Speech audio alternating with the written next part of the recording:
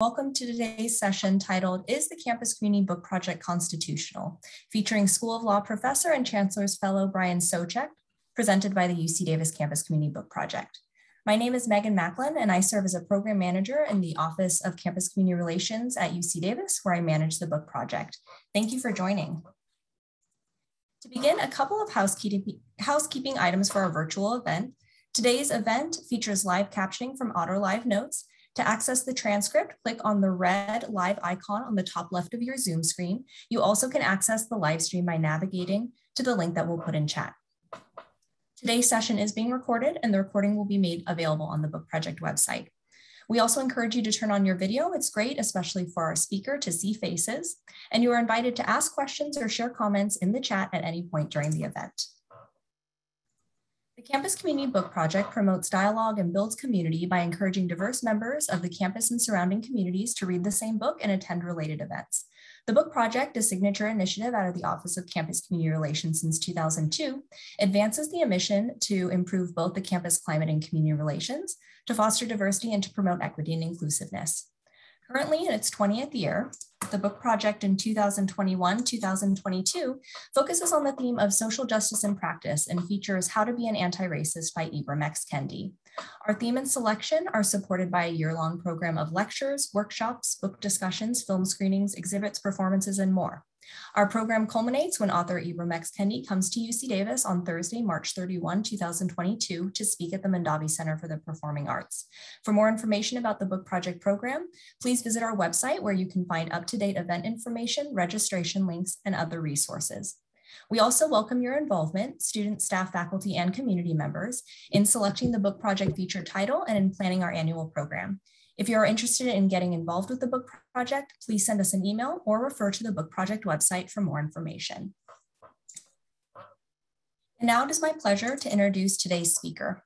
Brian Soucek is a professor and Chancellor's Fellow at the UC Davis School of Law, which he joined in 2013.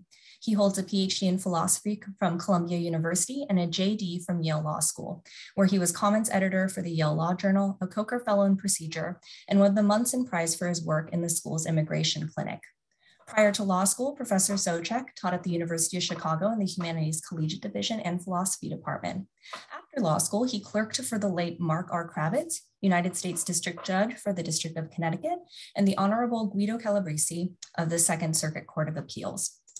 Professor Soucek's work has been cited by the U.S. Supreme Court and the Sixth and Seventh Circuits, referenced and excerpted in leading casebooks in immigration law, civil procedure, and sexual orientation law, discussed by the Wall Street Journal, and honored with the Duke Meunier Award from UCLA's Williams Institute for the year's best article on sexual orientation and gender identity law. Professor Soucek's published work spans from constitutional and statutory anti-discrimination law to refugee/asylum law to research at the intersection of law and aesthetics. In 2020-2021 alone, Professor Soucek served as chair of the University of California's System-Wide Committee on Academic Freedom, a fellow with the University of California National Center for Free Speech and Civic Engagement, and a trustee of the American Society for Aesthetics. Professor Soucek, thank you so much for joining us today, and please take it away. Thank you so much. It's great to be here. Let me share a screen. So good, but I can still see people. Terrific. Welcome, everybody. Thanks for joining me. So, is the Campus Community Book Project constitutional? The question almost seems like a joke. Of course, the Campus Community Book Project is constitutional. Why would I have shown up otherwise? How could it be possible that something the university does, or perhaps an office within the university does, and more on that distinction, much more in a minute, could be unconstitutional simply because they're assigning a book to read, much less just suggesting a book that people might want to voluntarily read on their own. We might as well ask whether a class syllabus could include a reading list. Why would anyone think to ask this question? Well, let me suggest a possibility, and it's one that's lifted from the Campus Community Book Project's own website. The project's director, Megan Macklin, who has been so kind and generous in inviting me to give this talk today, says there that with Kendi's book, we will work beyond spaces of neutrality and complicity and strive for action to reframe our policies and practices and our racial consciousness. Further down the same webpage, Vice Chancellor Tull says that Bringing Dr. Kendi to campus, quote, affirms our commitment to advancing, operationalizing, and institutionalizing anti-racism at UC Davis. Macklin's call to move, quote, beyond spaces of neutrality will surely be a trigger for those who see universities as one of our society's most necessary and paradigmatic spaces of neutrality. The, quote, home and sponsor of political, social, and moral debates and commitments, not a proper holder of such commitments itself.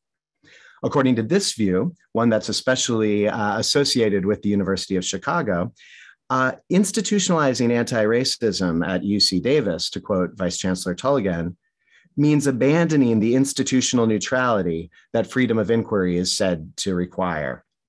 So to quote what's probably the most famous statement of this pro-neutrality view, which is the University of Chicago's 1967 Kalven Committee statement, the university is not a club, it's not a lobby. The university is a community only for the limited, albeit great, purposes of teaching and research. It's a community which cannot take collective action on the issues of the day without endangering the conditions for its existence and effectiveness. There's no mechanism by which it can reach a collective position without inhibiting that full freedom of dissent on which it thrives. If it takes collective action, it does so at the price of censuring any minority who do not agree with the view adopted. Now, I don't myself agree with much of this. In particular, I don't think that an institution that takes a position or action necessarily thereby censures any dissenting minorities within the institution. I've disagreed vehemently with any number of institutions of which I've been a part, from the church I grew up with to the professional society of which, as we just heard, I'm now a trustee, without ever feeling, much less being censured by them. But put my objection aside for just a moment. The general thrust of the famous Kalven Committee report is that the university must remain neutral precisely so that its constituents are free to take positions. So now go back to the Campus Community Book Project's website. Go back to its claims that with this year's books, we will work beyond spaces of neutrality, or its assertion that our commitment to institutionalizing anti-racism at UC Davis will be furthered by this, by the author's visit. A lot turns there on who is we and what counts as ours. Now, in the Chicago view, there's a huge difference between UC Davis trying to reframe its racial consciousness, or UC Davis affirming a commitment to anti-racism, and say me or you doing so. On Chicago's view, Davis isn't supposed to work beyond spaces of neutrality. It's supposed to be a space of neutrality. It's those within the university that are supposed to, if we want, move beyond neutrality to advocate for policies and seek justice and maybe reframe our racial consciousness without fear of institutional censure. The Chicago view treats the institution and the people within it categorically differently. And it sees academic freedom, which is the lifeblood of the university, as dependent on this distinction. Institutional neutrality is what's said to liberate academics to follow their expertise wherever it leads. At a public institution like UC Davis, academic freedom is at once a core institutional value, it's a contractual guarantee, and it's also a constitutional right, protected, if somewhat uncertainly at the margins, by the First Amendment. So now perhaps we can see how some might question the constitutionality of the Campus Community Book Project. The constitutional threat, though, requires us to see the project, not just the choice of books, but the official rhetoric surrounding the choice, as an expression attributed to UC Davis.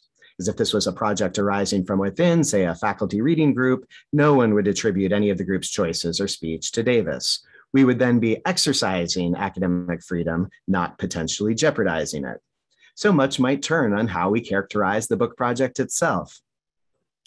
Now, if you actually reject the Chicago insistence on institutional neutrality, as I largely do, you still might care about whether the book project is speaking for the university.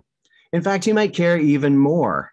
For if we're going to allow or even encourage the university to make statements, something that I myself have successfully done in the past, we're going to need to think really carefully about how those statements get made and by whom. Who gets to declare what commitments we're expressing, much less operationalizing as a campus? And what limits are there, if any, on the commitments we or the campus are able to make? These are the kinds of questions that I want to talk about here today. So let's take the example with which I began, the Vice Chancellor for Diversity, Equity, and Inclusion announcing the selection of the Campus Community Book Project and touting it as one means of advancing, operationalizing, and institutionalizing anti-racism at UC Davis. Vice Chancellor Tull is surely deputized to speak for UC Davis, at least on issues surrounding diversity, equity, and inclusion. Should those with positions above her feel that she has misspoken, nothing prevents them from correcting the mistake. The Vice Chancellor's statement is not protected by academic freedom, since she's not engaged in teaching, research, or the public dissemination of knowledge, or by the First Amendment, since she's a government employee speaking in the course of her employment. What that means is that the Vice Chancellor could be removed should those above her dislike how she is speaking for the university or disagree with what she's operationalizing and institutionalizing. Both the authority and the lines of accountability are clear when it comes to the Vice Chancellor's speech on behalf of UC Davis. Now, we might, and I later will, ask if an institutional commitment to anti-racism is itself constitutional, but that's a separate question. Now, at the other end of the spectrum from the Vice Chancellor, I hope it's clear that everything I say here is protected both by academic freedom and the First Amendment. I'm speaking only for myself, that should be clear. I'm doing so on a matter about which I have disciplinary expertise.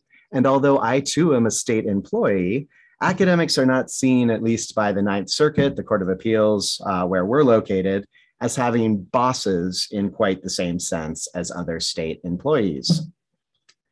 So the really hard question exists not on either extreme, the Vice Chancellor and me, but in between the two poles I've just described.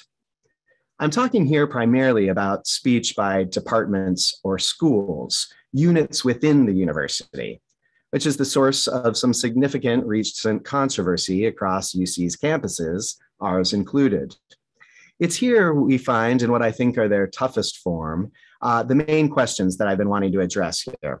Whose speech is it? If it's institutional speech, is it authorized? And is the message itself a permissible one? Now, as I hope will become clear, I think departmental speech is far more common and far more widely accepted and in fact expected than most seem to realize. So by providing any of the examples that follow, my goal certainly isn't to criticize any particular department or any speech act at UC Davis or elsewhere. My goal is a different one.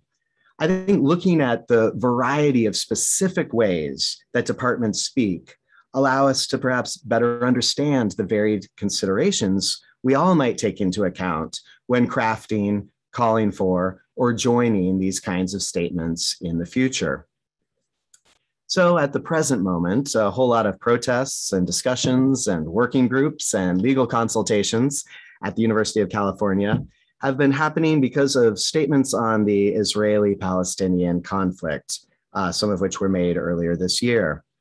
One public statement of solidarity with the people of Palestine was signed by almost every gender studies department in the country, ours included.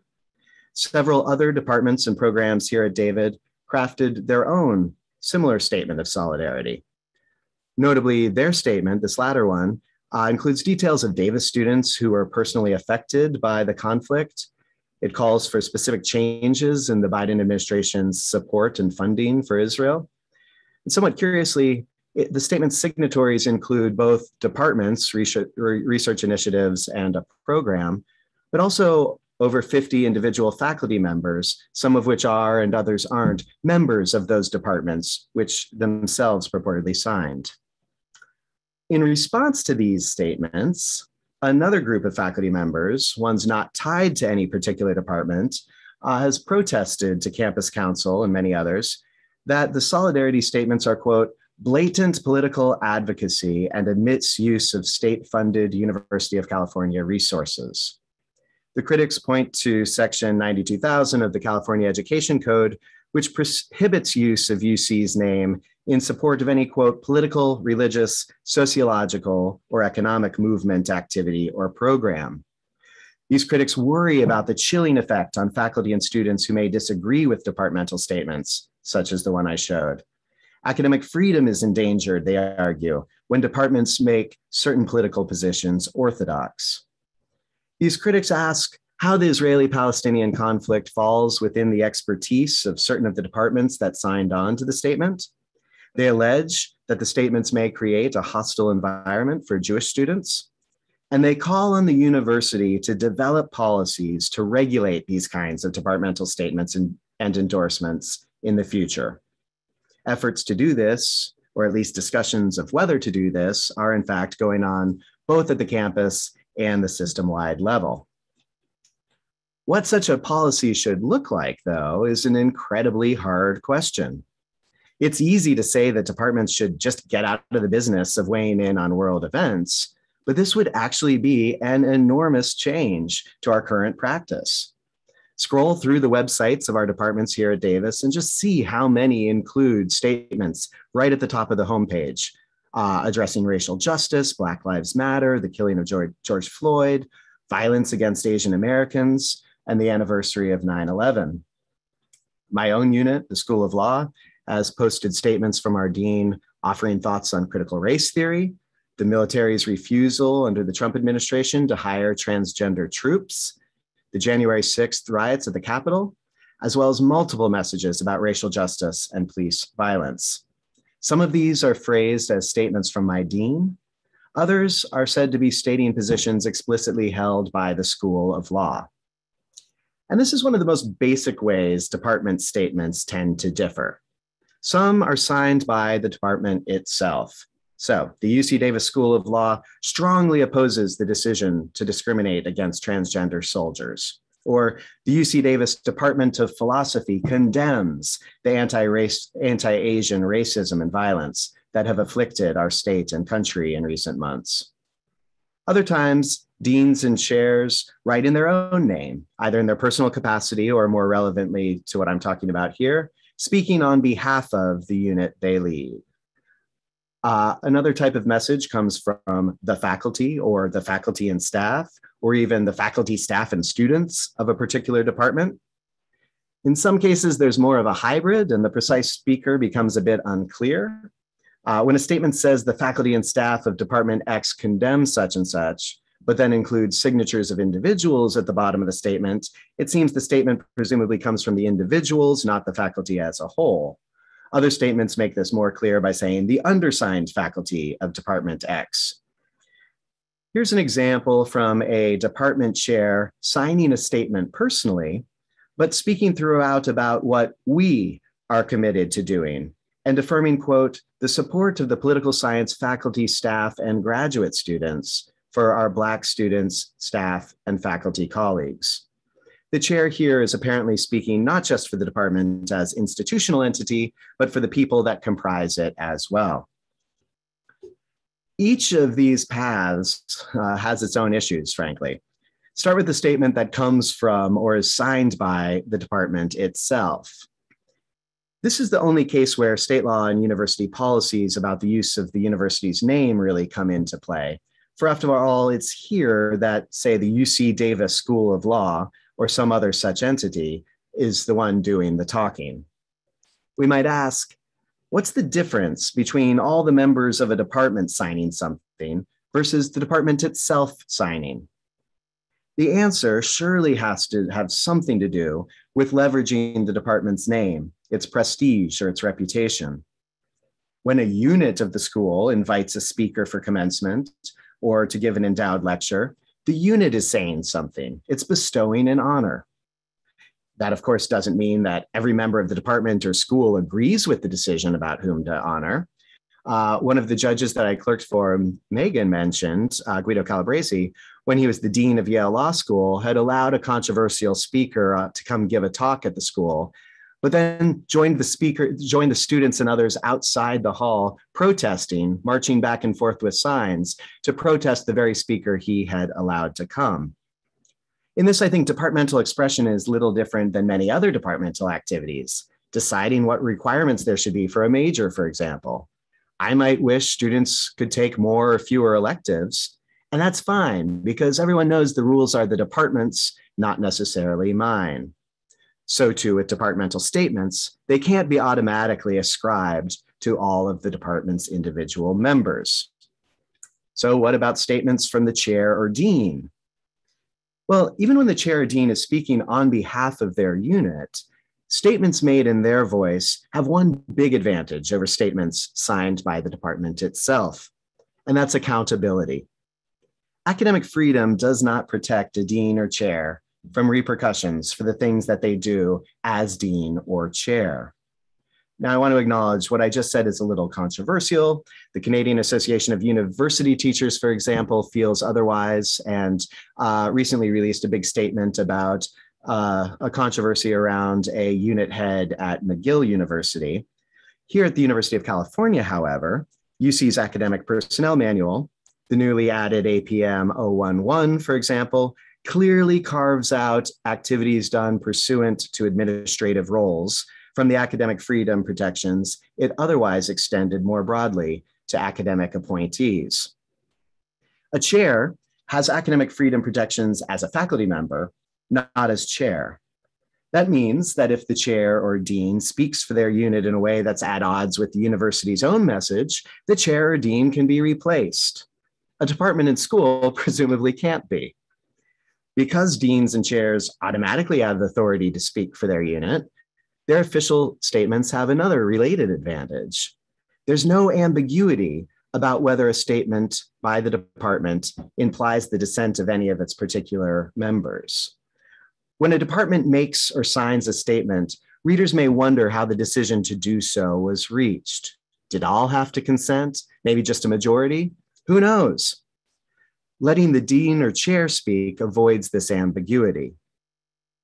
Now, to this, you might say, well, we should change this. Departments should just have more transparent procedures in place to make or approve departmental statements. And there's much to be said for that, but I would caution that holding unit-wide votes about statements on potentially contentious issues may actually exacerbate the sort of academic freedom violating chilling effect that critics of such statements are expressing worries about. Letting the dean or chair speak for the unit, by contrast, has the virtue of not forcing individual faculty to take a position on each of these issues. And that brings us to issues surrounding statements by groups of individually named members of a department or school. On the one hand, this is a much simpler, clearer-cut situation from a legal perspective. Faculty obviously have academic freedom protections and general First Amendment protections to make or sign most any political statement they want. By contrast, I've just said deans and chairs don't have such protections when speaking as deans and chairs. So a statement from a group of faculty within a given unit, or if all are unanimous, a statement signed by the faculty of the UC Davis Department of such and such, is going to be on pretty constitutionally solid ground. But importantly, that doesn't mean that statements in this form are the least likely to have the kinds of chilling effects that critics worry about. Consider a statement against racism made last year at Penn State Law School and School of International Affairs. The school's dean wrote to the community to say that it is, quote, critical to be on record condemning racist violence, police brutality, and systemic racism against Black men and women. She, the dean, urged students, faculty, staff, and alumni to publicly sign the open letter, just as she said she had done. Now, Brian Leiter, a philosopher and law professor at the University of Chicago and a prominent commentator on law school affairs, described the dean's call to sign the statement as, quote, a serious violation of academic freedom. The dean of the law school, he said, should not be proclaiming the correct interpretation of public events, e.g., that this killing reflected racism or was connected to something called, quote, systemic racism, let alone using her position to solicit support for her interpretation. Now, as I've already indicated, I hardly think it's a serious violation of academic freedom for a dean to offer an opinionated statement on public events. I actually think it treats faculty like snowflakes to think that a stated institutional position on a public issue will automatically serve to stifle dissenting views from within the institution. That said, when your dean urges you to sign something and is making public the names of everyone who does, and by implication, of course, everyone who doesn't, the pressure to comply does strike me as real. Ironically, then, the type of statement that's most strongly protected legally, statements signed by individual faculty members, can also in some cases present one of the strongest threats to the academic freedom of those who would prefer not to sign. By contrast, statements made by the unit or its leader often allow individual faculty to keep their potentially unpopular views to themselves. One other consideration about this is worth mentioning. There are times when a unit within a university might post a statement made by some of its members on the department website. That's fine, but then they should be aware that this likely opens the unit to a requirement that any other statements by unit members be given the same treatment. Unless the department or school or its leader endorses the initial statement as its own, the unit hasn't itself spoken by putting the statement on its website. What it's done instead is to open up what we lawyers refer to as a limited public forum. And within those, viewpoint discrimination is constitutionally prohibited. The unit won't be able to pick and choose, in other words, what to publicize on its website in terms of statements from faculty. Now, the considerations I've just canvassed all speak to who should be doing the expressing when it comes to departmental statements: individuals within the department's leader, or the department itself. There are times, especially on matters of university governance, where I think we want to hear departments' positions on a given topic. But otherwise, unless departments have clear procedures for formulating collective statements, statements from the chair or dean on behalf of their department probably allow for clearer lines of responsibility. Now, there's a separate and equally or more important question about not who should be allowed to speak, but what they should or may speak about. Now, there's one clear rule that's been repeated in university policies for decades. Sorry, wrong slide. And that's the university's name and resources cannot be used for electioneering and other political purposes. Now, what counts as political isn't self-defining, of course. Expressing support for Black Lives Matter is certainly political in one standard sense. So too is taking a position on DACA or vaccinations or the value of diversity.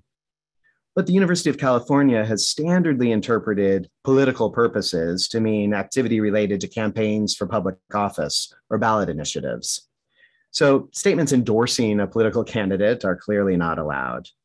The question is whether there are any other limits or whether there should be.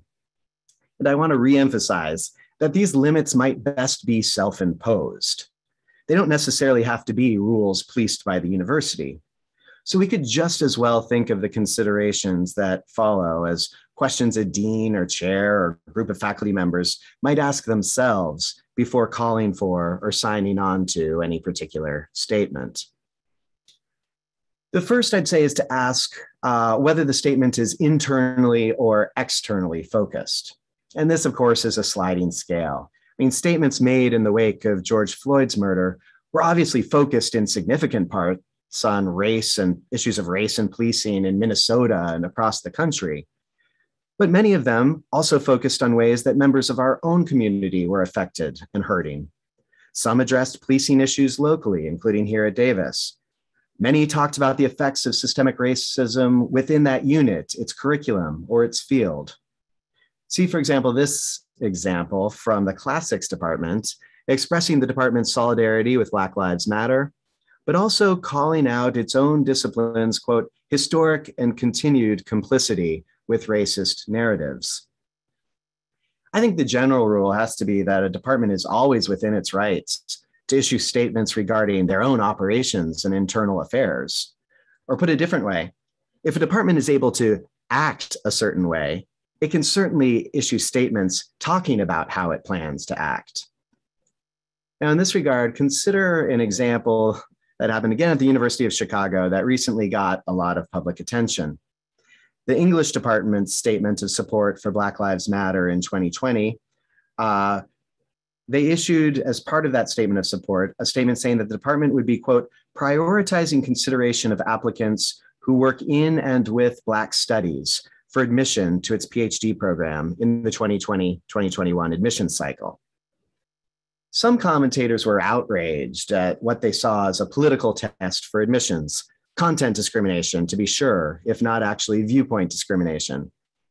But Chicago's president, while noting that his school's stance on institutional neutrality applies to departments no less than the university itself, observed that the English department's statement could be read either as a political test or as, quote, the natural exercise of the prerogatives of an academic department to make decisions about the choice of scholarly directions it wants to emphasize in its educational and research programs.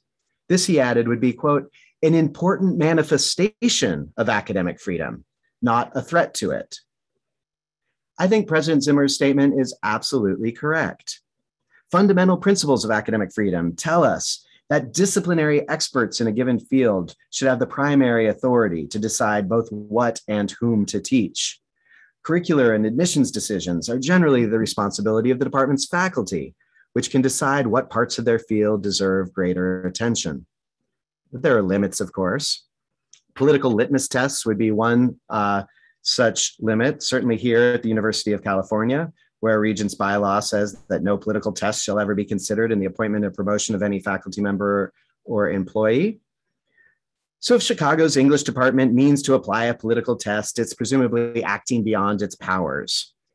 If it's emphasizing a particular set of interests within its field, by contrast, then it's acting entirely as departments should. And in that regard, I just note that in this year's admissions cycle, the Chicago English department is prioritizing Anglophone writing from the medieval period up to 1900. Unlike the previous year's statements, this year's priority doesn't seem to have made Fox News. The point here is that there are a lot of ways a unit of a university might respond to an event in the world. It could beef up counseling services, institute a new lecture series, as my school did. It could re-examine its curriculum or its hiring or admissions priorities. And if it chooses to do these things in response to events in the world, the unit can surely issue a statement in the unit's name explaining what and why it is doing what it has chosen to do. Of course, some within the unit might again disagree with the chosen course of action, but departmental statements of this kind, non-neutral as they are, need to be seen as an exercise of academic freedom, not a threat to it. The contrast case are statements focused primarily on the world outside the department. These, frankly, are the more fraught types of statements. And here I think some other additional considerations may need to be taken into account. One thing to consider is whether the statement is on a topic that falls within the department's distinct disciplinary expertise. And 2 points are important here. First, departmental expertise is something different than expertise some within the department might have. I have colleagues who are deeply knowledgeable about Middle Eastern politics, but the majority of us on the law faculty have just an average educated person's knowledge of Middle Eastern affairs. So what does fall within, let's say, the School of Law's distinct disciplinary expertise? I would say issues surrounding the rule of law, the makeup and operations of our courts, rights guaranteed under the US Constitution, and certainly access to justice issues. Are these lines blurry? Of course. I could possibly imagine the School of Law expressing concern about the Senate's failure to consider a president's nominee to the US Supreme Court. By contrast, statements about the moral fitness of a particular nominee to serve on that court goes beyond what I see as our collective expertise. The law reaches most every aspect of human life, but that doesn't mean that a law school has expertise and license to issue statements on everything in life that the law touches. And this suggests a second point about expertise, namely that a lot hinges on the level of generality at which a discipline's expertise is described. The faculties of any number of departments study power and systems of oppression. And because oppression often operates intersectionally, it may not be possible to cabin the study of oppression into discrete categories, gender over here, national origin or race over there. Perhaps injustice anywhere truly is a threat to injustice everywhere. But the question is, does this give certain departments free rein to weigh in on any and all of the world's injustices? Were that the consequence, I think we might have defined the department's distinctive competencies, their reason for existence, if you will, at too high a level of generality. The final consideration I want to raise, and one that cuts across both internally and externally focused statements, is the level of specificity with which a department responds to events in the world. And danger lurks on either side here. Banal generalities about how protests against racial violence, quote, remind us, all of us, that we need to do better or reinforce our commitment to working against systemic racism, those kinds of statements are unlikely to satisfy, much less help anyone. But on the other side, calls for specific changes in public spending or the passage of particular bills, these are far less likely to fall within the distinctive disciplinary competence of most departments. And they're far more likely to appear impermissibly partisan. Again, no clear lines here. The fact that some now dispute the science behind COVID vaccines doesn't make that an impermissibly partisan topic for departments with the requisite experience to make statements about. One rule of thumb, I think, is that if there are different ways to address or advance a given issue, it's unlikely to be political in the prohibited sense. So, for example, gender studies is something that can be approached in infinitely many ways. Feminism is a step more substantively specific, though, of course, the varieties of feminisms suggest that this is still clearly open-ended enough that a, quote, curriculum that places feminist concerns within a transnational context, as does our Department of Gender, Sexuality, and Women's Studies, should hardly raise any alarms. On the other hand, some recent public statements have said that Zionism and feminism are incompatible.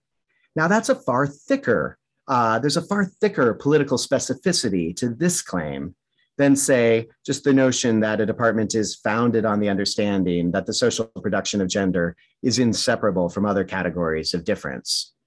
In a moment, I'll circle back to a similar spectrum of specificity involving racial justice, the topic of the book project. Okay, this has been a deep dive, I realize, into the complexity of expression by units within a university. So let me just sum up the issue this way. Academic freedom at its root is the idea that choices about how a department should pursue its mission is normally to be judged by the disciplinary standards recognized by experts within that department, not by administrators or the regents or the legislature or donors or the general public. So all of the fuzzy considerations that I've just canvassed, these are considerations that should, in the first instance, surely be left to departments to make. I'm pessimistic about the potential for general rules enforced from above here. But at the same time, decisions like these are entrusted to units within the university precisely because of their disciplinary expertise, their distinct disciplinary expertise. And that itself suggests a limit on the kind of expression departments should probably be engaged in. A department that found it could speak on most anything would be one that thereby undermined the very basis for its having the academic freedom to speak in the first place. Now, you may be sitting here thinking, I came to hear whether the Campus Community Book Project is unconstitutional. What do the complexities of departmental expression on a university campus have to do with that? Well, if you can, recall why anyone might have thought the Campus Community Book Project was even potentially unconstitutional. It wasn't just because the campus was picking a book to the exclusion of other books. There are spaces on a public campus like ours where the First Amendment requires content and viewpoint neutrality. We don't get to pick and choose who can speak on a quad or what speakers student organizations are allowed to invite. But there are many other spaces where neutrality is decidedly not a constitutional requirement. The Mondavi Center or the Menei Shrem Museum don't have to be equal opportunity presenters of art open to all comers. They're curators of the content they present. The university similarly curates when it invites speakers, from our commencement speakers up top all the way down, I suppose, to me here today. and the university or its Office of Diversity, Equity, and Inclusion is engaged in content and viewpoint sensitive curation, I think we could go ahead and say content and viewpoint discrimination, when it picks its annual community book. And that's fine. That's their job as curators. The concern arose from the universities, or perhaps the DEI office's we statements about anti-racism, the official affirmation of our commitment to advancing, operationalizing, and institutionalizing anti-racism at UC Davis. Now, I don't know exactly who the book project is speaking for, but I do know that a significant number of units within this university and elsewhere have explicitly come out as sharing this commitment to anti-racism. Take, for example, this website developed by a formidable group of law school deans, hosted by the Association of American Law Schools, and dedicated to collecting resources, including institutional statements about becoming an anti-racist law school. My hope is that the discussion that we just had about departments taking positions and making statements might help us see, first, why some have questioned whether becoming an anti-racist school is an appropriate goal, and second, what responses to those questions or objections might look like. So for the critique, here's Brian Leiter again, this time commenting on columns from the president of the Association of American Law Schools, where she'd argued that, quote, we must work to transform our schools into anti-racist organizations. To that, Professor Leiter replied, quote, the idea that law schools should be transformed into anti-racist institutions as distinct from being non-racist ones that comply with equal opportunity laws would portend a massive violation of academic freedom of all faculty, just as transforming schools into anti-communist or anti-capitalist institutions would. Law schools, he says, exist to train lawyers and produce knowledge about the law, not to promote extraneous social goals, even meritorious ones. Now, it is true, if we return to the considerations just canvassed, that compared to somewhat gauzy claims about advancing diversity, equity, and inclusion, which could mean many different things, transforming our schools into anti-racist organizations is a far more specific or thickly described political project. As How to Be an Anti-Racist teaches, anti-racism is a specific cluster of beliefs. Just look at the definitions that begin literally every chapter of the book. Anti-racism is a specific program for dismantling racial hierarchies, for challenging power and policies that allow racial inequities to persist. Anti-racism isn't explicitly partisan, I don't think, though I think it's fair to say that one current party shares more of its worldview than the other. But it certainly is a richly described interlocking network of beliefs about, for example, race, ethnicity, biology, culture, and class. So, does the specificity of the position being taken on a politically contentious issue mean that schools are wrong, or in Leiter's words, schools are causing a massive violation of academic freedom if they take and express the position that their schools should become anti-racist institutions? Well, some of the other considerations I just canvassed lead me to say, not so fast. Consider, for example, whether schools expressing their support for anti-racist policies are focused internally or if they're commenting on political issues out in the world beyond. In theory, they could be doing either. They're certainly endorsing a conception of racial justice that extends far beyond their walls. But they're also surely talking about policies that the school itself has or will put into place, policies that will either exacerbate or maintain or reduce racial inequalities at that school. To say, as Professor Leiter did, that law schools, quote, exist to train lawyers and produce knowledge about the law, seems to me to beg the relevant question. It assumes rather than argues that anti-racist policies are extraneous social goals rather than choices internal to the training of lawyers and the production of legal knowledge. Some policies, I would think, might lead to a different set of people getting trained as lawyers at my school. And of course, no law school does it all. So decisions always have to be made about what knowledge about the law a school is going to focus on producing. I don't see these choices as extraneous to the law school's mission, nor are they necessarily avoidable ones. Leiter distinguishes non-racist institutions that comply with equal opportunity laws from anti-racist institutions that work to dismantle racial inequalities. Dr. Kendi would distinguish these two things as well. But that's because the central thesis of Dr. Kendi's book is that the category non-racist does not exist. Policies and the people and institutions who promote them, he says, are either anti-racist or they're racist. That's Kendi's argument. So Leiter's position, the supposedly neutral stance he claims is necessary to protect academic freedom, is thus every bit as much a rejection of Kendi's view as Professor Kendi's is of Leiter's. Why then is it not a political statement, much less a massive violation of academic freedom for institutions to adopt Leiter's position, thereby rejecting Kendi's?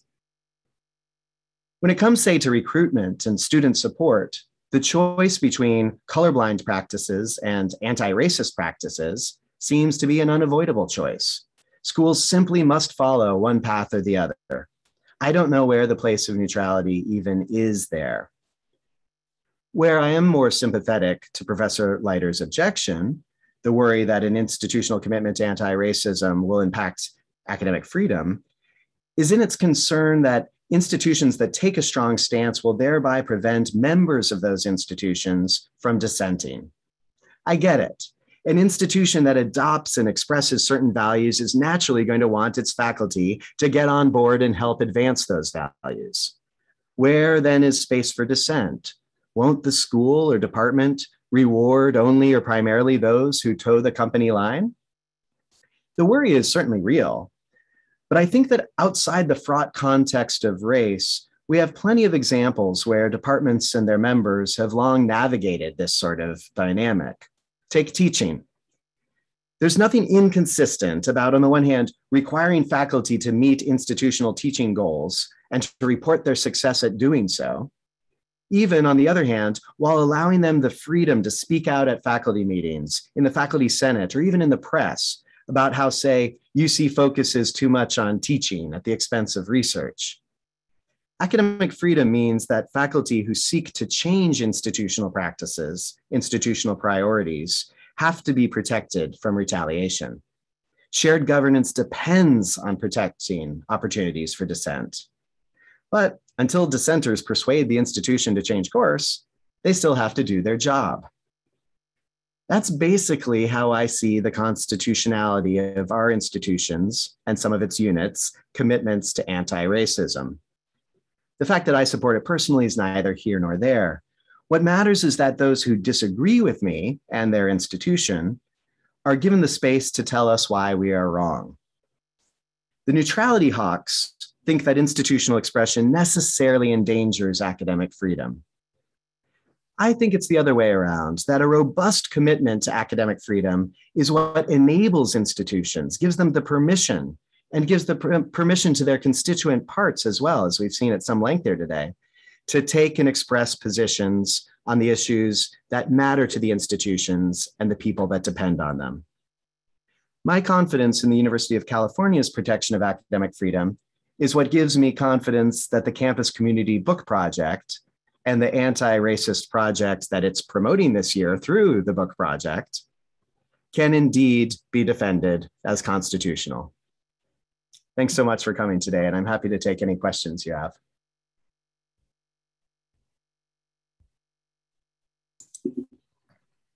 Thank you so much, Professor Soucek. Really fascinating talk. I think I'm going to be stunned for a couple of minutes and just need to gather my thoughts. So welcome. Any questions from our audience? You're free to raise your hand, put questions or comments into the chat, and we've also allowed folks the ability to unmute themselves. And I do see we have a hand raised from Robert May. Robert, please go ahead. Thanks, Brian, for a really fascinating and profound and deep talk. I think one thing that you really emphasize that I think is very important is a distinction between the department as an administrative unit and faculty who have a different role and are governed by different rules and principles, and particularly the faculty code of conduct. And the difficulty in distinguishing, things and statements and speech are made by faculty in virtue of being a faculty member, as opposed to a department, which is an administrative unit, and hence is in some sense speaking for the university. And I think your emphasis on this is very important. And I think very few faculty actually understand this distinction, right? And a lot of the statements you showed a real confusion between this distinction, between what it is for a faculty or a group of faculty to speak as faculty governed by academic freedom versus the department, which does not have academic freedom. It's an administrative unit and is functioning as a part of the university and speaking as the university. So I think your emphasis on that distinction is very important for people to bear in mind when they are evaluating, what departments say and who says it. So I think it's extremely important. The other comment I wanted to make, and I just want to see your reflection on it, you mentioned about the university not taking political stances. What your thoughts are on the action of the regents supporting the proposition which would have rolled back reinstated affirmative action, which they took an explicit political position on and expressed a view that they took to be not just merely the view of the Board of Regents, but the view of the University of California. Good. So I'm glad that distinction came through. I wonder what you think as a member of the Department of Philosophy about the statement I put up there. So there, right at the top of their homepage, it says that the department condemns anti-Asian violence or something like that. Was that meant as a administrative statement, or were you as faculty speaking there? Unfortunately, Ryan, I was not at the faculty meeting that made that decision, and so I really don't know what happened. So I apologize that I cannot enlighten you on that. I did not actually even recognize the department had made that statement. I'm very curious about it. I don't disagree, but I don't know what the process was. And I would have preferred it be stated as we, the faculty, the philosophical faculty, a faculty of philosophy, believe this, right, rather than the department, which I think was the intent. So I believe it did really miss the fundamental distinction here.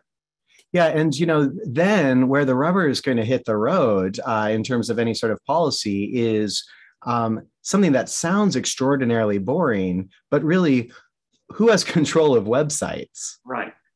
Because of course, the difference between, as you say, an administrative unit speaking versus a faculty speaking gives rise to the question of, okay, then whose statements go at the top of departmental websites? One or the other, potentially both, depending on how the faculty is constituted in that. So what your voting procedures are, what exactly you mean by the faculty of the Department of Philosophy, that could be just some part of the faculty, in which case we have the limited public forum issue of needing to have viewpoint non-discrimination in terms of access to that, to posting on that department. Again, these seem like hyper-technical, lawyerly kinds of concerns, and yet these are the ways we're communicating these messages. And some of those distinctions are built into the various, various rules and regulations, for example, the Academic Senate, where it defines what constitutes a faculty and who members of the Academic Senate are, for example, and also into various, constitutional criteria of the university to what constitutes a department and so on. So some of that is built in, but of course, you got to do a lot of reading to understand that. Yeah. And it's not something within the canon of, I think, individual faculty to really understand the distinction between being a member of the faculty and being a member of a department, which are not the same thing. Sure.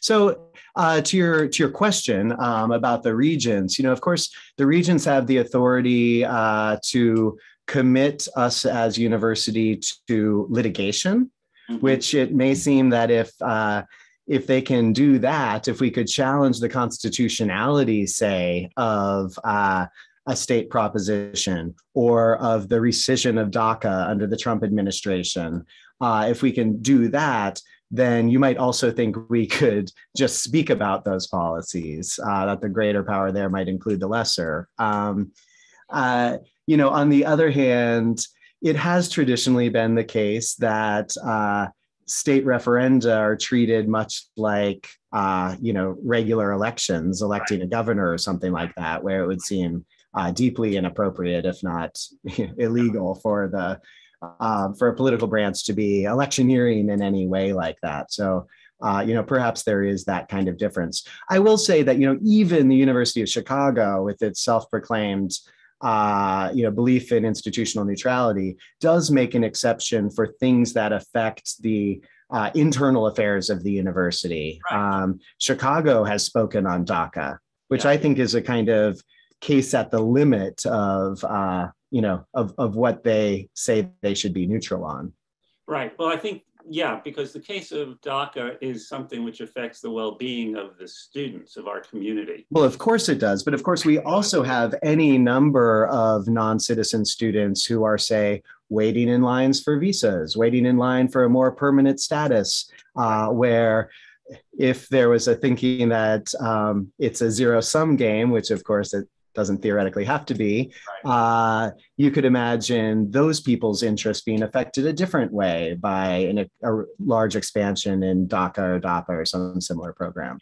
So that also could affect students within the university. Yeah, well, I mean, this Board of Regents, in particular with respect to the affirmative action and the SAT, have, placed themselves in a very different position than traditionally the Board of Regents of the University of California has placed itself. When it's taken political actions, it tend to be very reactionary actions. And this has been a very different board in that regard, where issues of social justice and the university's stance on these issues have become things which the board thinks it's appropriate for them to put the university in a certain position on. And that's very novel for the Board of Regents for the University of California, which is I'll just say before going to Tom's question very quickly, although I've been focused on critiques about how non-neutral position taking could affect internal freedom, academic freedom to dissent. Of course, there's another external worry, especially at a public university, which is effects it might have on the perceived legitimacy of the institution within the state as a whole. And frankly, a commitment to anti-racism can cut either way on that, because of course, these efforts are precisely done to broaden access to more of the state. And yet, of course, there will also be a part of the state that sees us as captured or beholden to certain political positions here. Sorry, Tom? Yes, thank you, Professor Soucek. I'm kind of with Megan in terms of trying to process it all, but you spent a good part of your time talking about departments and faculty, but I'm less certain or clear about the constitutionality, which I didn't really think about until you asked. That this is a project that comes out of an administrative unit, right? I mean, I am part of the DEI office. I am participating in helping to create the programming for this. I am not faculty, I'm staff. Like I'm, I guess, less clear about how the ways in which you suggested that a department with faculty could support a stance versus something like the Vice Chancellor's office that is purely administrative with a few faculty appointees.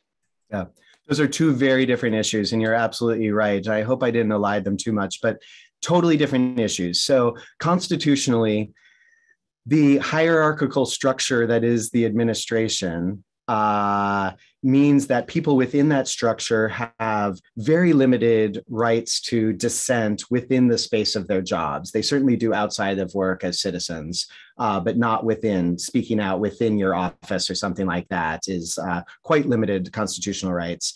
The institution itself, though, falls under what we call the government speech doctrine, which is basically the First Amendment doesn't apply to you. We bring about these governmental structures so that they will act, right? And so we have the First Amendment to keep the government from stopping public speech out in public, but we want the government itself to do all sorts of speaking and position taking. The only real limits there come from elsewhere in the Constitution. So for example, if the University of California said, okay, we can speak, well, we're now a Christian institution, that's obviously going to run afoul of the Establishment Clause. We could run afoul of the Equal Protection Clause. There are some ways in which the Antiracist Project would cause us to run afoul of the Equal Protection Clause as interpreted by the current Supreme Court, which, it has to be said, is a colorblind Supreme Court, is a court that has a strong majority, maybe even a super majority for a colorblind constitution. So those are the limits institutionally. When it comes to the faculty, the real concern is about academic freedom, constitutional protections for academic freedom to speak out against or not necessarily consistent with that university stance. So two quite different sets of constitutional concerns. So I see, Professor Soucek, we're past 5 o'clock. So I want to thank you so much for your presentation. I'm going to have you on my shoulder, a little you, every time I'm writing these quotes for future announcements for the book project. That's terrifying. I want to thank everyone for joining us. As you know, this event was recorded. We'll make the book project, recording available on the book project website. And also hoping that folks can join us at our next event. Next Tuesday, October 19th at noon, Karma Waltonen, continuing lecturer in the University Writing Program, will give a talk titled The Language of Social Justice. You can register on the book project website, and all are welcome at this free event. And finally, as folks are leaving, we welcome your feedbacks on today's event and invite you to complete a brief survey, which you can access via the QR code or the link listed on your screen. As an incentive and thank you for your participation in the survey, at the end of the survey, you will have the opportunity to enter into a prize drawing for a ticket to see this year's book project featured author, Ibram X. Kendi, at the Mondavi Center on March 31st. So hoping that you'll be able to complete that survey, and thank you in advance for your participation. Once again, thank you to Professor Soucek for your talk today. Thanks to our audience for joining, and wishing everyone a wonderful evening. Thank you for having me, Megan.